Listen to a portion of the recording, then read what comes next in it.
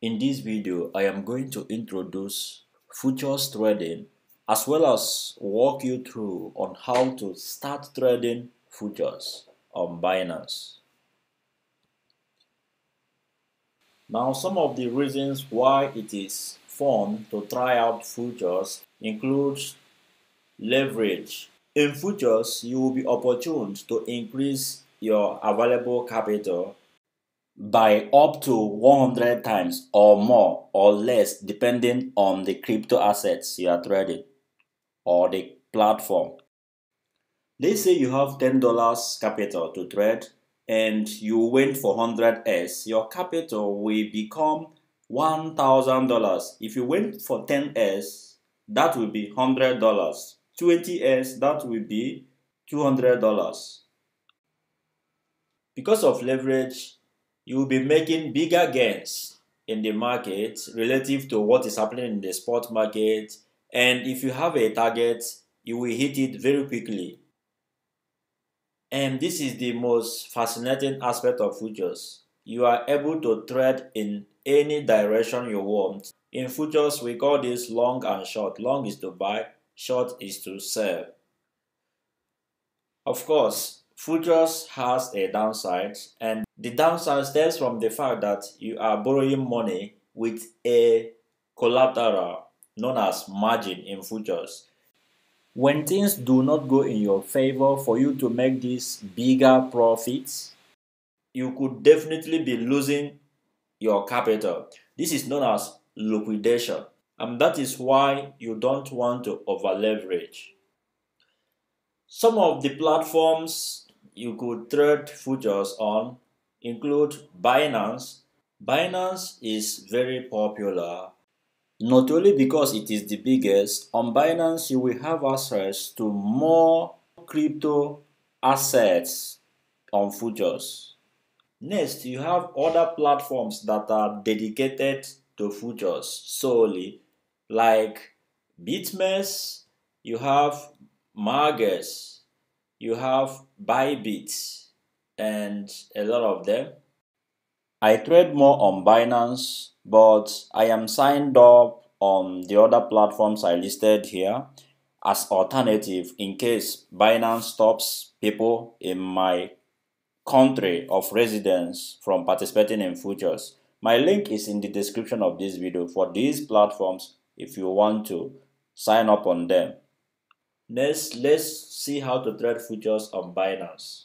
I love to use my PC for trading, use TradingView for my analysis, but I also sometimes use my phone, just as many people do.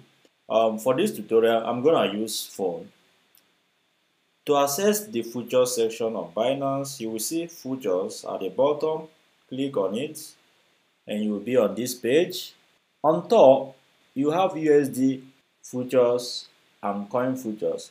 The difference is that the USDM futures is calculated in USDT, stable coin. So your losses and profits will be in USDT. Whereas coin M futures is calculated in that particular coin. If you are trading BTC USDT or BNB USDT, it will be calculated in that coin, and it will be affected by the volatility of the market. If you are not an advanced user, I wouldn't recommend you trade coin M futures. Even myself, I love to trade USDT M futures because I already have a lot of crypto assets that are always fluctuating, so I do not want to complicate my life, and this could save you in the bear market because that time you are accumulating more USDT to buy the dip in the other crypto assets you are interested in. So this example will be based on USDM. Next, you are able to select the market you want to trade. From this place you saw BNB USDT. If you click on it, you'll be able to type in maybe it's USDT or compound USDT.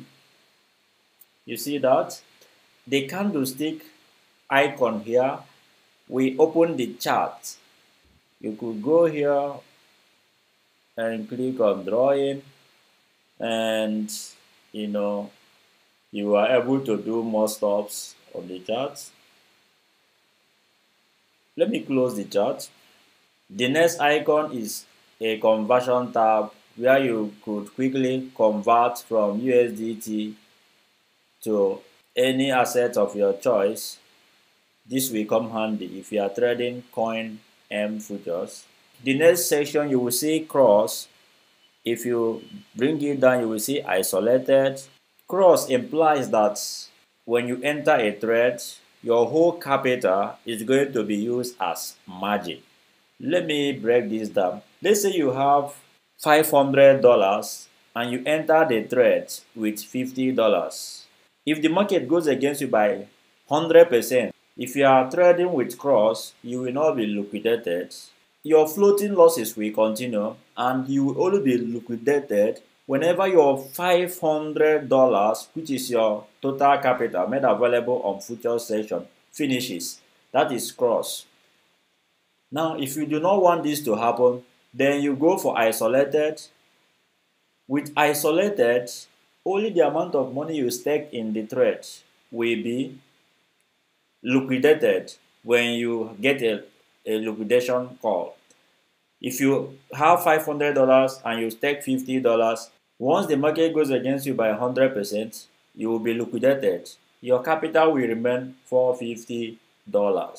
The next is where you select your leverage. If you click on it, you could scroll up and down or type in the leverage amount you want to use. Coming to the next one, funding and countdown. Binance rewards or deducts money from those who trade futures from the trading fees. And this goes this way. You can see there is this countdown.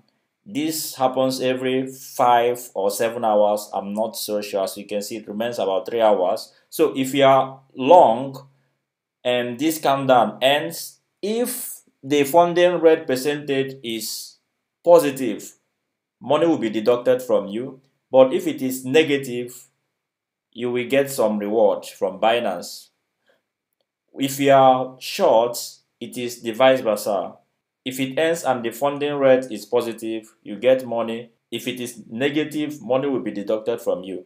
This is just tiny, insignificant money. I haven't even noticed this since I started trading futures.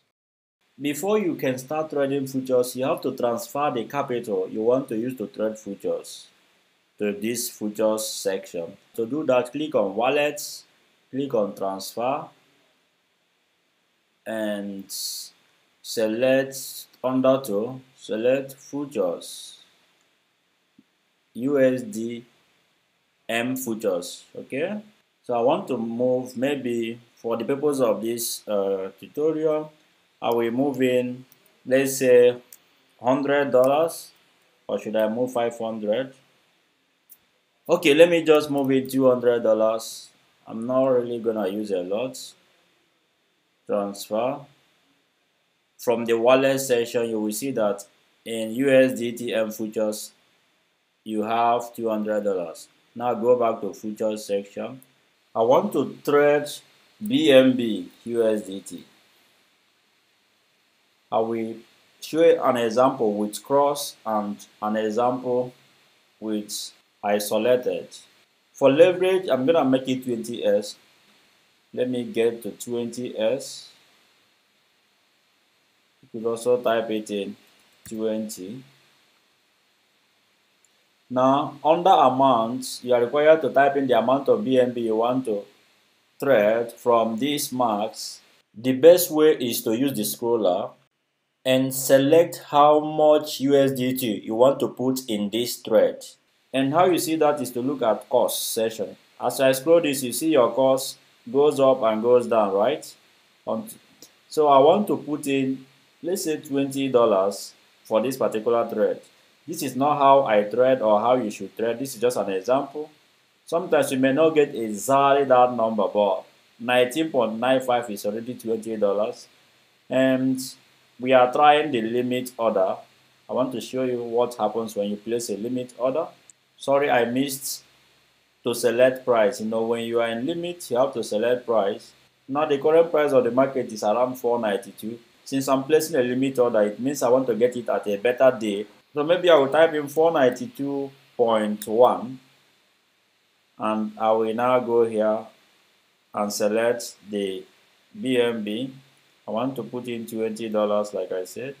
So that's 19.94. That's the cost. On confirm page, the most important thing to note here is your estimated liquidation price.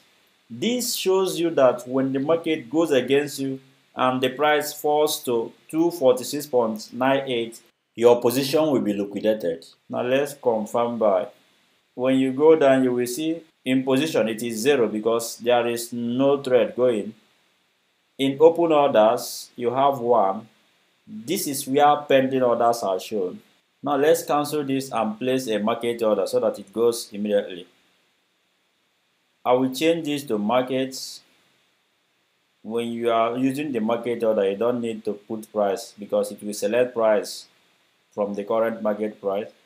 And I still want to make it $20. Now look at what's gonna happen. So my liquidation price is still 244.6.